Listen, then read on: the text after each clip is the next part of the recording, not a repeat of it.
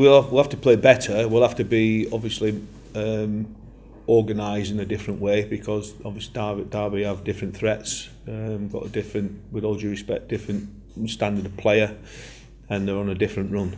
So it's the Derby game is one that we'll be focusing on, and we need to get certainly out of possession. We need to get the shape of the team right for that, and then obviously when we get that right, then how we're going to combat the weaknesses of Derby.